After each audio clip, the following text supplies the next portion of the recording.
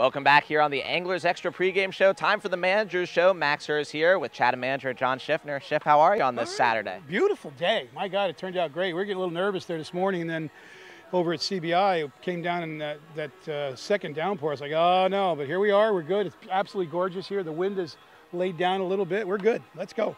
The rain has cleared out. Last night, an 11-2 loss, a very lengthy team huddle after that loss. What were you saying? You know, just telling the guys, dot their I's, cross their T's, remember why you're here.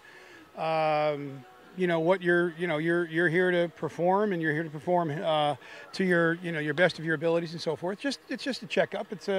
I would say a bi-weekly or a bi-monthly checkup to make sure everybody's on the same page. That's all. Nothing. I wasn't tearing any behinds or anything like that. I mean, it's still early in the season. We're still feeling our way around, trying to round out the roster. Give our guys opportunity to play, give our guys opportunity to show us what they've got, and I'm not concerned at all. I think this is a pretty good team, and I think we're going to get better in a week or so, as well as we get some of the guys in from the World Series. So I'm not concerned. It's just a matter of giving them confidence that we're not down on them and that they shouldn't get down on themselves.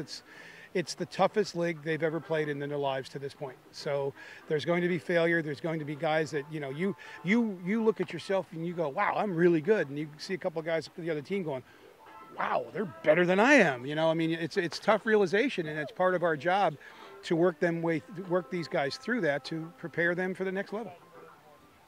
2 intentional walks, a couple sack bunt signs. Is that more managing than you would like to do? No, I mean, sometimes you have to do things like that. There's certain situations that dictate to do that, and we made the right call on the intentional walk. We just didn't execute the play. That's got to happen. If that play's executed, we look like geniuses. So no, that's baseball. And they have to learn that too, that it's not an aluminum bat in your hand, and you're not you cannot expect three or four home runs a game.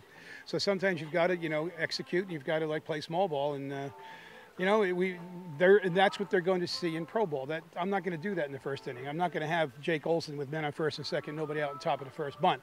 But in the 8th inning, yeah, we got to get that done. If that's executed, we got a chance. And I'm not putting blame on Jake. That happens. I mean, he tried, just missed it. Unfortunately, it turns into a double play. That's baseball. And again, that's all part of the process that these guys are trying to learn this summer. You're coaching third base. Your pitching coach is gone for the weekend, so that means extra visits for you. What's it like wearing so many hats as manager? It's no big deal. I did it for years in high school ball. You do the same thing you do here with one guy.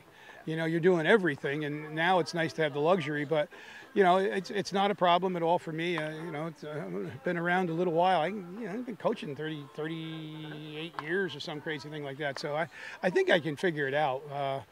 It's a simple game, and most of the time when you go out there, you're either telling the infield we've got a certain bunt defense we want to accomplish, or you're telling the pitcher, what you want. Maybe you see something the pitcher's not quite doing. In certain cases, you might make a slight, and you don't make a huge, but a slight mechanical adjustment, or some kind of just a little pep talk. That's all. Or you make a pitching change and you tell them, hey, okay, that you're done, we're bringing the next guy in, and you're going to be out here in the next few days, so it's good. What's been most impressive about your starting pitching as a unit so far? Well, I think they've done a nice job of throwing strikes. They've done a nice job. They're keeping us in ball games. I think they've done it. Again, last night was not. I think if you talk to Perkins, he's going to tell you that wasn't his best performance last night, but he battled. He battled and kept us in the ball game, and that shows a lot. That shows those guys out in the stands with the radar guns what kind of heart he's got. So that's a good thing, and he kept us in the ball game. Jeff Belge from St. John's on the mound tonight, making his Cape League debut. What do you expect from the big lefty? I expect some pretty hard fastballs. He comes with a reputation of really being able to throw the ball well. He was a very high prospect, very recognizable prospect coming out of high school. Pitched, he had some really good outings at St. John's this spring, so we're looking for that today.